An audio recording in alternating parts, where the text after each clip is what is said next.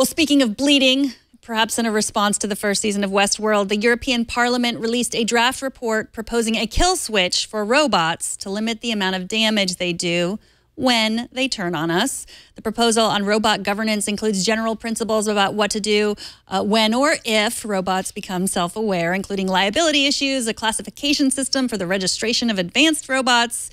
Now, what do you make of a set of ethical principles for robots, Scott? I mean, the closer we get to, modern AI, or we start realizing our science fiction ideas of what AI can do, the more skittish humans become about what that means. And without taking it too far in that direction, I think it's probably a good idea. Like if you have a machine in a factory that is pumping out a bunch of aluminum cans or something, those have safety off features and functions, so that if something goes bad, somebody's sleeve gets caught in there and a sensor sees it, the entire system shuts down. This is true of a lot of power tools now. It's not anything new to the way we deal with our machinery.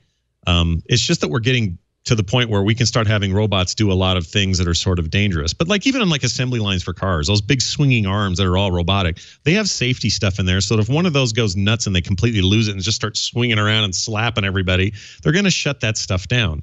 So I'm all for it. It's just really hard to avoid the science fiction side of me that wants to go, oh, we're getting closer to when the robots take over and we can just push a button and have them all stop moving or whatever. Very Westworld, but I think this is something we already do, and it makes sense as this gets more advanced that we do that there too. Mm-hmm. Well, Burke, if we could take the Burke cam, he has a little note for us. He loves robots and works with a lot of. He says a sleep switch would be better rather than a kill switch. Just put him to sleep. Just rest. That's a good point. If we're talking about literally killing the robot, like stopping it from existing ever again, bricking it essentially. That is a different conversation. A sleep switch or an off switch or whatever, that makes more sense. And I can't imagine them doing more than that. You're talking about potentially robotics that are millions of dollars of investment and product and whatever. You can't just kill it and brick it and bring another one in. It would have to just be able to shut it down. We need the ability to go stop and have it stop. Mm-hmm. That I'm totally with. But let's not brick it, any more than if my phone starts freaking out, I should be able to just reboot it, not have it die. Well, I don't want to go too far into semantics, but I think, a kill switch, like that's just a term for turning off a machine, right? But like proposing a sleep switch, that's already that's already considering like that we don't want to say we're going to kill the robot. We don't, we're just going to put it to sleep. So, I mean, I think that's as robots become, not just the things that are driving us around, but, care robots, that's going to be a big deal. People taking care of, jobs that people don't really want. And at some point that maybe when we are, hopefully our families will take care of us, Scott. I mean, we've done a lot for them, but it might be a robot. It might be a robot that's with us in our last days, like doing all the things, because maybe we don't want our kids to take care of us in those times. So, does having, it would be good to humanize these robots that might be who we are spending our last days with.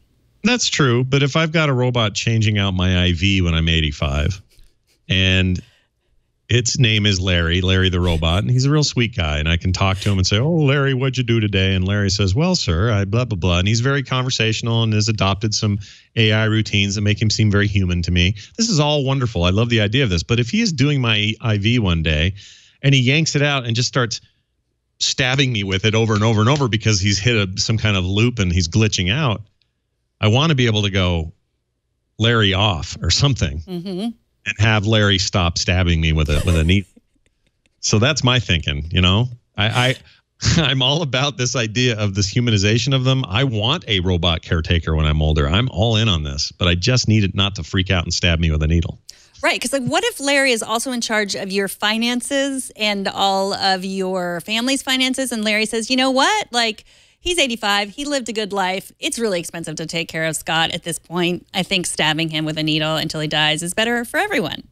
Right. And I need a kill switch for that. That's nice. Also, I'm not putting now that you're mentioning, now you've gone into the financial world, I do not want Larry in charge of my finances. Okay, good. Poor Larry.